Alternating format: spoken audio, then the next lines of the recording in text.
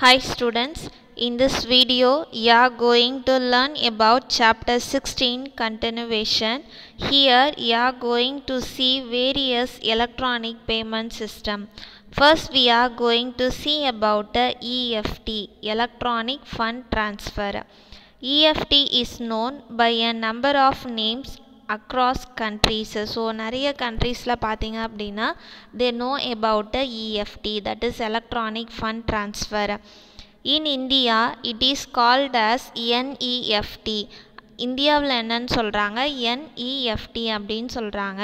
that means National Electronic Fund Transfer. In the United States, they may be referred to as electronic checks or e-checks. So, USல எப்படி சொல்வாங்க அப்படின்னா electronic checks or e-checks அப்படின்னு சொல்வாங்க. National Electronic Fund Transfer NEFT is an electronic fund transfer system initiated by the Reserve Bank of India RBI in November 2005. So இந்த NEFT electronic fund transfer system RBI தான் வந்து initiate பண்ணாங்க. எப்போ அப்படின்னா November 2005.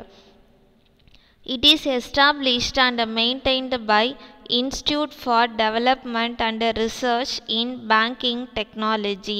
So இந்த NEFT யார் establish பண்ணாங்க, யார் maintain பண்ணாங்க அப்படின்னா IDRBT. NEFT enables a bank customer to transfer funds between any two NEFT enabled bank accounts on a one-to-one basis. So நம்ம இந்த பேமெண்ட் சிஸ்டம் யூஸ் பண்ணோம் அப்படின்னா NEFT எந்த பேங்க்கில் வந்து எனேபிளாக இருக்கோ அந்த பேங்க்குக்கு மட்டும்தான் நம்ம என்ன பண்ண முடியும், அமௌண்ட் வந்து ட்ரான்ஸ்ஃபர் பண்ண முடியும். அதாவது ரெண்டு பேங்க்கு, ஒரு பேங்க்லேருந்து நம்ம இன்னொரு பேங்க்குக்கு வந்து அமௌண்ட் வந்து ட்ரான்ஸ்ஃபர் பண்ணுறோம். அப்போ ரெண்டு பேங்க்குமே NEFT எனேபிள்டு பேங்காக இருக்கணும். அப்படி இருந்தால் மட்டும்தான் நம்மளால் அமௌண்ட் வந்து ஒரு பேங்க்லேருந்து இன்னொரு பேங்க்குக்கு வந்து ட்ரான்ஸ்ஃபர் பண்ண முடியும். இது என்னன்னு சொல்கிறாங்க, ஒன்-டு-ஒன் பேசிஸ் அப்படின்னு சொல்கிறாங்க. இட் இஸ் டன் வியா எலக்ட்ரானிக் மெசேஜஸ். ஸோ இதை எப்படி பண்ணுறாங்க அப்படின்னா through the internet. So internet மூலயமா தான் இந்த ப்ராசஸ் பண்ணுறாங்க. Unlike RTGS, fund transfer through the NEFT do not occur in real time basis. So RTGS அப்படின்றது இன்னொரு பேமெண்ட் சிஸ்டம். NEFT பார்த்தீங்க அப்படின்னா RTGS மாதிரி இல்லாமல் it do not occur in real time basis. So real time பேசிஸில் வந்து இதில் வந்து ஃபண்ட் ட்ரான்ஸ்ஃபர் வந்து நடக்காது அப்படின்னு சொல்கிறாங்க. So electronic fund transfer, EFT is the electronic transfer of money over an online network. So இதில் எப்படி மணி வந்து ட்ரான்ஸ்ஃபர் பண்ணுவாங்க அப்படின்னா through the online. So with the help of internet technology, they transfer the amount from one account, that is the one enabled NEFT account to account bank to another NEFT enabled bank account. The amount sent from the sender's bank branch is credited to the receiver's bank branch on the same day in batches. So இப்போ நம்ம amount வந்து transfer பண்ணுறோம் அப்படின்னா centre பேங்க்லேருந்து receiver பேங்க்குக்கு same டேயே வந்து amount வந்து transfer ஆகிடும்.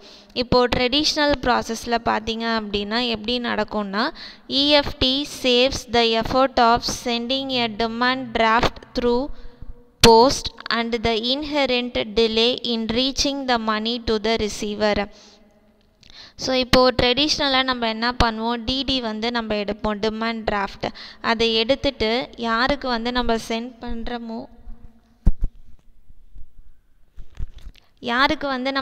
பண்ணுறோமோ அவங்களுக்கு வந்து நம்ம என்ன பண்ணுவோம், டிடி வந்து போஸ்ட் மூலயமா சென்ட் பண்ணுவோம். So it takes some time. அவங்களுக்கு போயிட்டு ரீச் ஆகிறதுக்கு வந்து it takes some time. Banks May charge commission for using this service. So இந்த டிடி ப்ராசஸ்க்கு பார்த்தீங்க அப்படின்னா பேங்க்ஸும் என்ன பண்ணுவாங்க, அமௌண்ட் வந்து சார்ஜ் பண்ணுவாங்க. EFT is a widely used method for moving funds from one account to another in B2B business models. So EFT வந்து mostly எதுக்கு use பண்ணுறாங்க அப்படின்னா ஒரு அக்கௌண்ட்லேருந்து இன்னொரு அக்கௌண்ட்டுக்கு வந்து அமௌண்ட்டை அதாவது ஃபண்ட்ஸ் வந்து ட்ரான்ஸ்ஃபர் பண்ணுறதுக்கு தான் இந்த எலக்ட்ரானிக் பேமெண்ட் சிஸ்டம் யூஸ் பண்ணுறாங்க. So already you learnt about many business models. So this is comes under business to business models. Next we are going to see about real time gross settlement. So this is another payment system. So this payment system particularly used for the settlement of transactions between financial institutions, especially banks. So இங்கே வந்து பார்த்தீங்க அப்படின்னா they can transfer the amounts between the financial institutions, அதாவது ரெண்டு பேங்க்குக்கு வந்து நடுவில் வந்து அமௌண்ட் வந்து ட்ரான்ஸ்ஃபர் பண்ணுவாங்க இந்த சிஸ்டம் யூஸ் பண்ணி. as name indicates RTGS transactions are processed at the real time. So already நம்ம NEFT பார்த்துருப்போம், அது வந்து ரியல் டைம் பேசிஸில் நடக்காது. பட் RTGS பார்த்தீங்க அப்படின்னா it can transfer the funds from one bank to another bank on real time basis. RTGS payments are also called as a push payments. So இந்த payment என்னன்னு சொல்கிறாங்க, புஷ் பேமெண்ட்ஸ் அப்படின்னு சொல்கிறாங்க. யார் வந்து இதை வந்து சென்ட் பண்ணுவா அப்படின்னா பேயர். So பேயர்னா who is sending the amount, அவங்கள தான் நம்ம என்னன்னு சொல்லுவோம், பேயர் அப்படின்னு சொல்லுவோம். So they only initiate the payments. RTGS payments are generally large value payments, that is high volume transactions. So இப்போது RTGSல பார்த்தீங்க அப்படின்னா they transfer large amount of a data. So we can say as a bulk amount of data they can transfer from one bank to another bank. The development and the maintenance of NEFT or RTGS systems worldwide is driven primarily by the central bank of a country, RBI in India. So இந்த ரெண்டு payment சிஸ்டமையும் வந்து யார் வந்து run பண்ணுறாங்க, maintain பண்ணுறாங்க அப்படின்னு பார்த்தாக்கா RBI. So reserve bank of India தான் வந்துட்டு மெயின்டைன் பண்ணுறாங்க. Real time cross settlement transactions R unconditional, irrevocable. So ரெண்டு வந்து இருக்குது, ஒன்று வந்து அன்கண்டிஷ்னல், another ஒன்று irrevocable. The beneficiary will receive funds regardless of whether he fulfills his obligations to the buyer or whether he could deliver the goods or perform a service of a quality consistent with the order. For example இப்போது ரெண்டு company இருக்குது. ஒரு company பார்த்திங்கன்னா இன்னொரு கம்பெனிக்கிட்டேருந்து வந்து goods வந்து purchase பண்ணுறாங்க. So that time this company they can transfer a bulk amount to that company. So அவங்க என்ன பண்ணுவாங்க, இவங்க என்ன ஆர்டர் பண்ணாங்களோ, இவங்க என்ன சர்வீஸ் வந்து அவங்கக்கிட்டேருந்து எதிர்பார்க்குறாங்களோ எல்லாத்தையும் வந்து ஃபுல்ஃபில் பண்ணுவாங்க. ஸோ இதுதான் என்னது அன்கண்டிஷ்னல் டிரான்சாக்ஷன்ஸ். நெக்ஸ்ட் ஒன் பார்த்திங்கன்னா irrevocable. ஸோ அப்படின்னா a correctly processed transaction cannot be reversed and its money cannot get refunded, the so called settlement finality. So இதில் irrevocable அப்படின்னா கரெக்டாக வந்து அமௌண்ட்டு ட்ரான்ஸ்ஃபர் ஆனதுக்கப்புறம் we cannot able to get it back the amount. So reverse process வந்து நடக்காது. So இது என்னன்னு சொல்கிறாங்க, அதாவது அமௌண்ட் வந்து ரீஃபண்ட் ஆகாது அப்படின்னு சொல்கிறாங்க. ஒன்ஸு சென்ட் பண்ணால் சென்ட் பண்ணது தான். So we cannot able to refund the amount.